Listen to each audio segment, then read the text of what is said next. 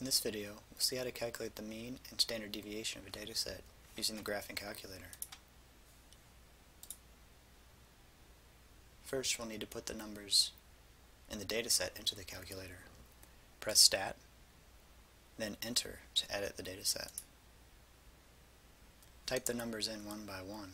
If there's an existing dataset that you don't want, go up to the top, hit Clear, and then Enter to remove it.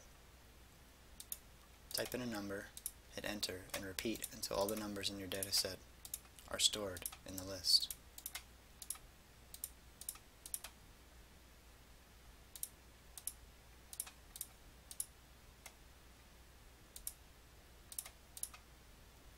Then press Stat and the right button or right arrow button to go to the Calc menu. We want the first option, 1 var stats. The one variable statistics will include the mean and standard deviations. Indicate where the dataset is. Since our list was in the column marked L1, we leave this as L1. If you put it in a different column, make sure to change to L2 or whichever column you stored it in.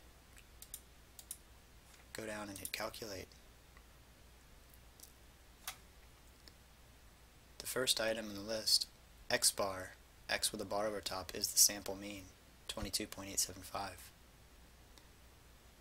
The fourth item, capital SX, is the sample standard deviation, which is about 22.267. The fifth item in the list, which is lowercase Greek letter sigma x, is the population standard deviation, and that's about 20.829.